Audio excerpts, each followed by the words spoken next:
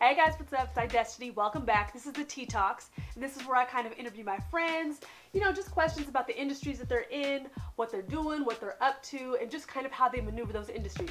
So I'm here with my homegirl, Paula. Hi. So you guys have seen her before in probably plenty of my videos. So if you guys have been around for a while and seen my style videos, seen my lookbooks, my killer lookbooks, she probably has a different hair color in every single lookbook that we've done, literally. I think it was like lime green, and then what was the other one? Oh gosh, She's like, I don't even know. It was like a black shortcut. It was really, really cute. Yeah. Kind of like spiky in the front, and then the other one was like this bomb, like lime green bob. I think that was like probably one of my favorite looks. Oh, that was one of mine. But we're here with her today, and we're going to be discussing mostly relationships with women, just kind of like how, as women, do we have friendships with other women, and not be catty with it, like just keep it very, very cordial, keep it very encouraging, uplifting, especially with the industries and stuff that we're in. Both of us are in the entertainment industry. Yes. As you guys can see, like, she's totally fierce. She's dancer, actress, model, everything, and so she is constantly on set having to deal with other women who are auditioning for things. And I just think that it's amazing how you manage to maneuver those industries and just have amazing friendships with women.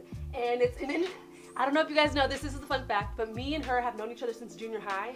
She's my best friend. Like, literally, like, this is crew right here. Like, this is crew. Girl, this is. And so I wanted her to talk to you guys, because as you guys can see, like, she's super fierce, like, bomb style, everything like that. And so, as you can imagine, she probably gets a lot of hate and stuff on set. And so I really want her to talk about her relationships, creating amazing friendships with women on set, and just kind of talk a little bit about that. So first, I want to talk about just how you even got into the industry to begin with. Late bloomer. With my first modeling gig I got into was for Femme Fatale Joker themed body paint. It's really, really dope. I'm gonna insert the photo here for y'all to see. Pretty fire. My friends were makeup artists at EI, and I modeled for, that was my first modeling gig, body paint, and first time at Comic-Con and LA Comic-Con. So it was like convention, like modeling, and for I think 5 to 7 hours they did the body paint on me, and it was like a live demo at the convention center, and so that was from the jump. That was my first gig, and then it was second was for Destiny's jewelry line, and pretty much through friends. It was just and I think that's the best way of doing it, honestly. Well, we like to do things organic. We like to do things like that. I just feel like and very fated, Oh yeah. Like just out of nowhere and just random, which is our style. That's completely Literally. Our life is just so like free form almost. Absolutely. And I feel like a lot of times when you're in the industry, when you work on projects with people that you just really have good chemistry with, like, it flows so much easier. Yes, we fully believe that.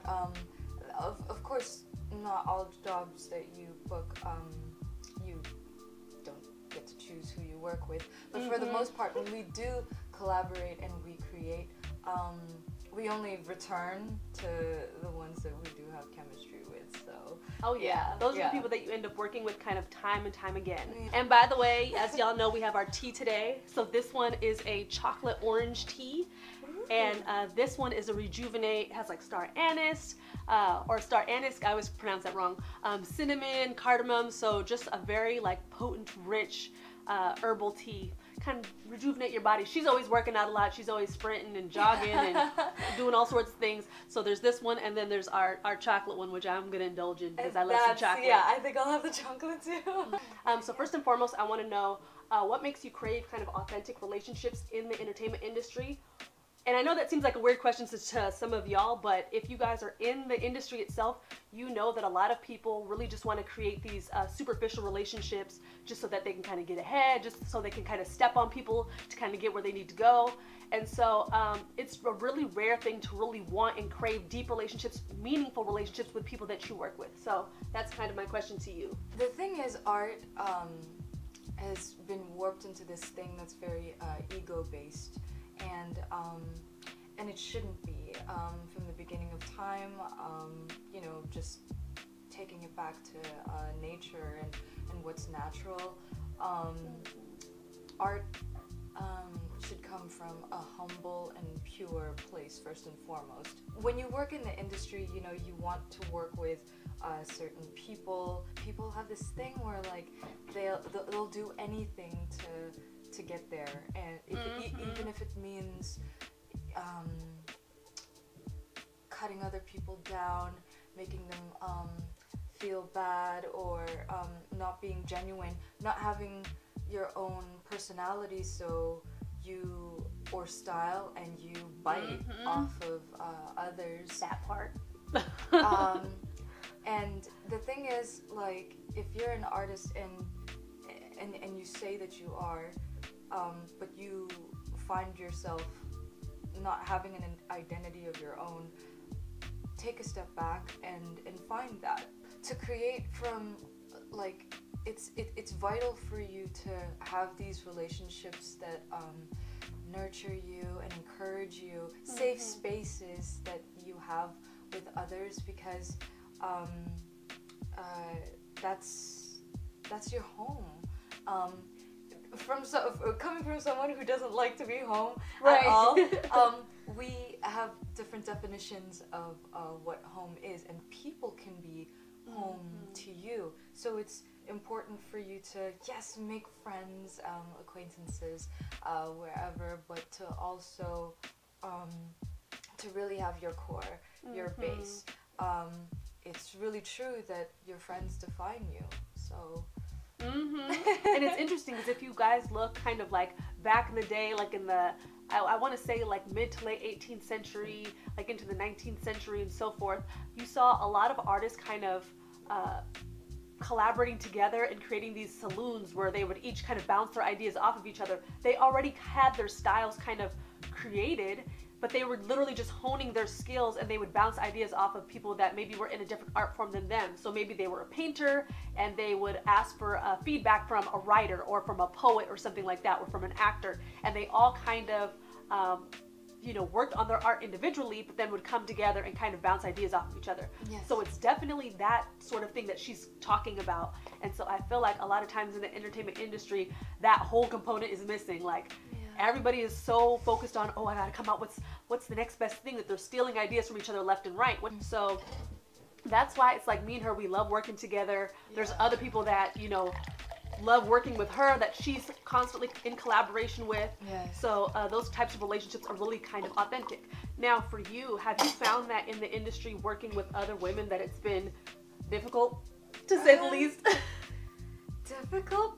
Yeah. Actually, yeah. But sort of my whole life, I've kind of felt that. Yeah. But I'm reversing that. I will not become a victim of my environment. I am the agent, the force to change that.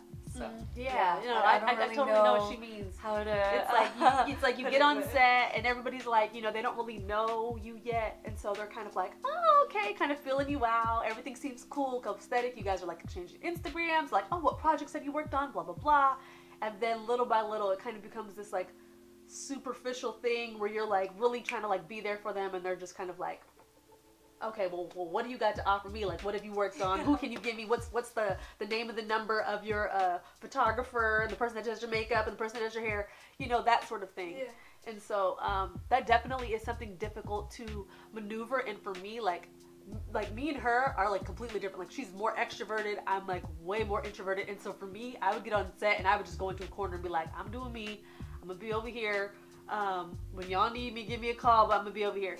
Whereas like with her, like she really goes and like gets to know everybody, and like wants to like authentically know like who you are, like what your background is, like, you know, how's your day going, like all that kind of stuff. Like she really goes in when she gets on set, and I feel like that's how she continues.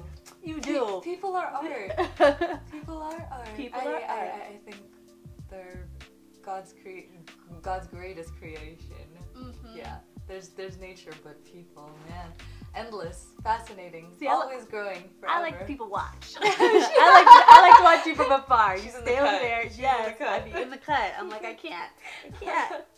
But I reached out to the Hive Mind on Facebook to kind of ask, why do women feel like, you know, sometimes in their specific industries, a lot of these girls are kind of in more artistic industries, some of them aren't, but why have they found it difficult to have friendships with other women in the prospective industries and whatnot.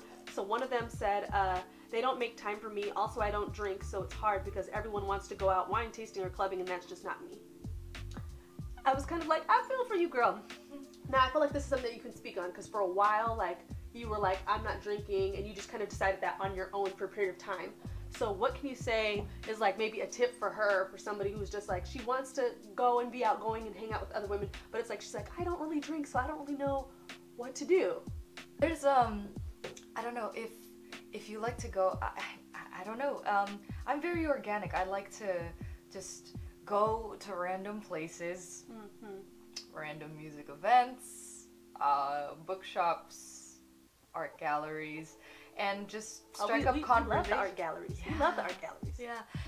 Park, gardens. It doesn't even matter. You just there's.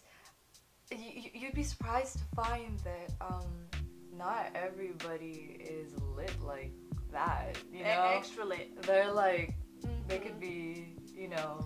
I mean, even when me and her would hang out, so for instance, like, we actually have kind of like a flip situation of what she's talking about here. Like, for me, when me and her would hang out a lot, she wouldn't be drinking, I would be drinking, but she loves to dance and club, and for me, I'd be like, I just want to stand in the corner with my beer and chill and have a good time. So it's just like, I think the main thing that you need is really having friends, those relationships with women where they really respect who you are, and you just being really upfront about what you are and what you do, because it's like me and her could go out, have a great time, and she will be on the dance floor going so hard, and I'll be like, do you, boo? I'm gonna be over here in the corner, I got my little drink, I'm like doing my little two-step. Yes, but it's like, I let her do her. I'm not like clung to her the whole night like, oh my gosh, well, we gotta be right up on each other, and what if this happens? Like, no, I'm over here minding my business with my little cocktail, and she's out there like getting it. And I think it's just really being confident enough to have those female relationships where it's like they respect you and who you are, and you respect them, and you guys kind of have a little bit of give and take, you know? Yeah. So it's definitely balance, as well as like, you know, recently I've been hearing more about apps like Meetup and stuff like that, where you can find people that do the specific thing that you do. So if you're like, oh, I crochet, or I make hats, or I make whatever it is, you could probably find a group of women that are really into that on Meetup that, you know, will probably have a lot of your other same interests. Yeah. So let me go back to the Hive Mind and see what else. Thanks, Hive Mind. Right. Hey, Hive Mind. And so the next person says, I have an idea. I'd be busy, but I'd be making time too. Okay, so this girl here, I kind of like went through and talked to her a little bit, and she was in the radio industry and has had difficulty with women in there too. Okay, so for some of y'all, that's a very competitive industry, like low key, like girls are coming for your neck in that. So her situation mainly is that like she tries to make time, but it's just like she's so busy, you know, hustling and doing radio and that sort of thing. Now I know that this is something that you kind of deal with a little bit, because you are always on the move. So how do you maneuver that? 'Cause you got people blowing you up all the time, like, girl, let's go here, girl, let's go there, girl, let's do this. So it's like, how do you manage that to be able to kind of sustain those relationships? I'll be completely honest. You definitely learn to say no. But I do try to pull up to a lot of things because relationships are an investment, and you really need not even we talked earlier about having your core. Aside from having your core, it's really important to just spend time with all sorts of friends that you have in general, whether they're close to you or not, because like, I don't know, for me it's like watching, going to the theater and watching a movie. It's just like, it's for that one moment, but it's just like something about that sparks something in you, and you need that human connection. You gotta make time if you're not making time, but at the same time, it's really important for you to step back and have that time to yourself. Don't get so tied up in it that like others become your identity. You know what I mean? And you feel lost without it. And this is coming from an extrovert, y'all. So if she's saying you need to take time for yourself, then that's something that you have to do too. You know, it's kind of that balance. Hella a loner, like hella a loner. And you know, for someone who is extroverted, and a lot of people wouldn't think that, but I frequently need those times where it's just God and I. You know what I mean? Yeah. And this is something that it's very, very interesting that she just touched on that I kind of want to expand more on. Yeah. So as, you know, extroverts, a lot of people, you know, with introverts, there's a lot of misconceptions, but with extroverts, there's a lot of misconceptions as well. And so one thing that people kind of automatically think of is, oh, as an extrovert, it means that you constantly have to be around people, clung to people, all this kind of stuff. But she said that she's a loner. So it's like she's always out and about going to different things. Steady, independent, right. Steady. And so, right. So I want to kind of expand on that more, like you being an extrovert and wanting to go and support people. Like, how do you gain that kind of confidence to be able to go out and just do things on your own and just be jumping from place to place? Because a lot of people that are extroverted might have that issue where they constantly feel like they have to go out with somebody. Especially in the entertainment industry, people don't want to seem like that, kind of like, oh, I'm here and I don't know anybody.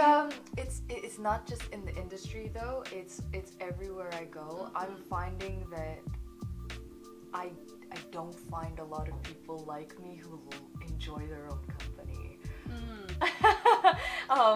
They do feel like they need other people to enjoy the moment a little bit more, or they just don't want to be alone. And I wish others would. It's really nice to have time like that. Yeah. Destiny's also like that. We're different, but we're essentially in our core the same person. Right. The shell is different, the taste is different, the style is different, but in essence, Destiny and I are the same person. We literally love like all the same stuff. We literally love all the same stuff. Like, we're weird as well in our own ways, but we're still quirky. hella. But it's like, even for me as an introvert, that's something that even I had to learn on that end of the spectrum, because it's like, as an introvert, I had to learn to be confident in my solitude and be confident in me going places. Because one thing that I noticed kind of like growing up was when I would kind of have these friendships or relationships with women where it was like, oh, you know, let's all go out, like let's do something, like get the group of girlfriends together. It just always seemed like nobody ever really wanted to do what I wanted to do. And so and so I always felt like a little part of me was dying out. It was like, if we do the same thing again, if we're going to the same little when supper club was popping or whatever, if we have to go to supper club one more time, if we have to do the same little thing, like I was just so burnt out and tired and felt like a part of like my soul was like dying, because I was like, I want to go to art galleries, like I want to go to fashion shows, like I wanted to do all these kind of different things that my like group of friends during that time were not really into. So I had to learn to be confident and really be like, no, like this is something that I really want to do. This is what excites me. This is what makes me passionate. This is what makes for me life worth living. Like, you know, doing those certain things. And so I had to really learn to just be like, we're just gonna have to do it. And I feel like the more that I did it, the more that, you know, my group of friends started to kind of match that lifestyle that I wanted. It was like me and you started hanging out more. Me and Solaire, who you've seen in some of my videos, me and him started hanging out more and going to art galleries and fashion shows and cool art events and stuff. And it was like, wow, like this is what I really want. And those relationships with those other women, where it's like they were doing things that weren't necessarily part of, well, who I consider myself to be, those relationships kind of started tapering off little by little. And it's kind of how you said, like, whoever you surround yourself with, like, that's what you become. That's what you become. You do. So for me, being around that group of females, who it's like, you know, little by little, their friendships started to become like more and more toxic. You know, it was a lot of like backstabbing going around. It was a lot of just kind of like basic mindset behavior going on. And I really wanted to elevate. I really loved to read like self-help books and that sort of thing. And so it was kind of like, little by little, just with the decisions that I was making to support my own dreams and ambitions and things that I wanted to do, the more those relationships kind of started to taper off. And I was like, okay, well, here we are. Like, we're on to the next. We're on to the new. So another person from the hive mind, we're just going to do one more of these. Two women on here that actually have something similar. where they talk about how they don't always come off as approachable and come off as intimidating to other women. So have you ever dealt with that? Yeah. Other women finding you intimidating? I've been told that. You're like literally. I've been told that. I don't see. I think what it is, because when I met first met another great friend of mine, she came off that way, like very intimidating. But I asked myself, like, how does one even like come off that way? And I think it's because they just know themselves. They know themselves so well, and they just exude like, I don't need anyone. You need, say it again, girl, with the people in the back. You need people in the back. You need nothing and no one. Just you and God. Everybody else is extra. It is. Yeah. And it's so funny because like me and her were literally having this conversation with like one of our friends about just like the vibe that you put out there to people, and how the way that you kind of like project yourself to the world, that's kind of like what you get back, especially in relationships. So it's like if you are always kind of like cowering and kind of shrunken away and kind of seeing a little like, you know, timid and like you don't know what's going on, like you're fearful of life, like people will come for you and they will tear you to shreds. And I feel like for me, that was most of my life. Most of my life, I was like, I just want to duck and just disappear and hide away, because if I pop out of this hole, people will come for me. And it's just like, I was really just trying to mind no, really, like I was trying to mind my own business, and I just felt like people were just coming for me. And I was like, I just can't.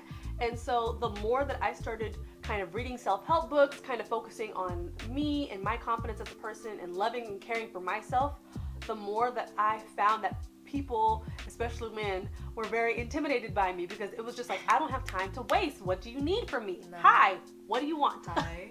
Yes, hi. Like, so same thing with her. Like, she walks into a room and people are like, ooh, like they're like all excited, like, ooh, look at her. But then they don't want to come talk to her. They just kind of stand in the corner and be like, oh, did you see that girl? Oh, you see her hair? Oh, blah, blah, blah, blah, blah. Because she's always been like very extraordinary, like with everything that she does. Like, she's always changing up her style, her hair. Like, she just gives no F's. So talk a little bit about that. Like, has that always been you since day one? Yes. Like, yeah. I do not care. Of course, as a teen, I wasn't confident in myself, and people thought I was weird. They thought I was hot but weird. So the confidence that I gained, I mention it quite frequently, but I can't not, because it's the thing that it's everything about me. But really God. I know myself because I know him, and he loves me, and just has made me so aware of that I am art, that I am the way that I am. You're art too, and she is too. We are, and I know the way that I was crafted and what I am crafted for, and that makes me steady. As much of a butterfly as I am, free, living life. I'm literally like a little kid everywhere I go, but in that I'm solid in you know, like who I am, and like I'm not intimidated by anyone or anything, because I have all. So this is the last question of the day, and kind of, I would say, like the most controversial in a sense. But what do you think of that phrase that people say, where relationships with men are easier than relationships with women? Facts. and why do you believe so? Only like I have always gotten along with dudes better than girls. I just like to do things that guys did. That you liked to go hiking, you like outdoorsy stuff, you're like super active. Yeah. Not that girls nowadays aren't like that. Don't come for me. That's not what I meant. It's just that I feel like I just also I just feel like more masculine in the way that I do things because of that independence. We were having this conversation about femininity. We find that females they're very nurturing and very like let's sit down, let's do this, let's you know, they're very inclusive and just nurturing and affectionate. Yeah, and the way that Destiny and I are, we don't really have that. We don't really have that. It's just we're soft, we're kind, but it's like you present us like a problem. We were talking about this at work. Right. Like very feminine girls are. How do they act? They're very. Yeah, Can I get you this? Can I hold you? What do you? Right. Yeah. And then the both of us were like, so I can offer you this. This is what we can do. Look, right. Let me give you this real quick. You need a box of tissues. Yeah. What's the problem? How do we fix it? Like, can I get you dinner? Not warm. Well, at least on my end. Like, I wouldn't say that I'm like super warm of a person. I'm caring, but I feel like it's more in the sense of like we give solutions. Yeah. There's a solution to everything. But yeah, just overall, we're just not very like soft and tender, whereas like other women in that sense, like they excel at that like exponentially. Like some women, it's like you could be crying and they'll come up to you and just give you the best and like warmest hug and oh my gosh, can I get you anything? Do you need something? Blah, blah, blah. And they're just like there for you, like in the cut. And it's like they feel like a soft blanket. Yeah. And like whatever you're going through, whatever the story may be, like they're so validating in that. And they're just like, okay, tell me more about that. How did that happen? Oh my gosh, I'm so sorry, blah, blah, blah. I'm like, do you want some food? I can get you some food. Let me grab you a box of tissues. And I'm just sitting there like, so I found this website and it says that, you know, this could help and all of that. And if you maybe visit like... Let me get on Wikipedia and see if I can find something for you. Yeah. It's very much like that. Like, we offer solutions because that's lasting. It's going to help you when I have to go home. So there you go. Yeah. So... Chicken wings I brought you. It's solid. For those of you that are struggling with that, or you know, maybe you feel the same way, maybe you guys can relate to us a little bit on that. But you guys, thank you so much for watching. I'm gonna link all of Paula's stuff below for you guys to check out. Instagram, page, everything. And like this video if you want to see more. I'll be posting more as usual. Make sure to do well and be well, and I'll see y'all later. Bye.